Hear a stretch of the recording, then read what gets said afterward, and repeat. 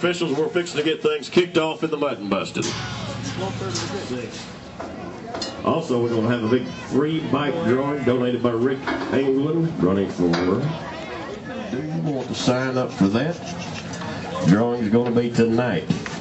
Go by and see Henry and all the boys. Get one of them good Hemis, or you can get you one of those Cummins Turbo Diesel.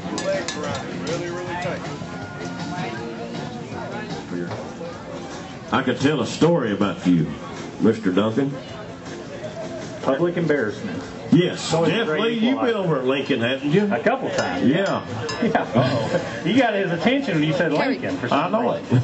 That's all I'm going to say. Because, you know, he will shut up the rest of the night if you just mention Lincoln, Arkansas. I saw his heels click together like, okay, yep. Mr. Wayne. Yeah. That dude painted my horse. I was announcing horseback over there and go out, and he painted my horse.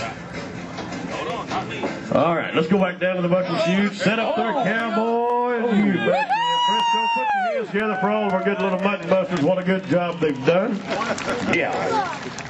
178. Looks like our official winner is going to be, is that Gideon Reynolds?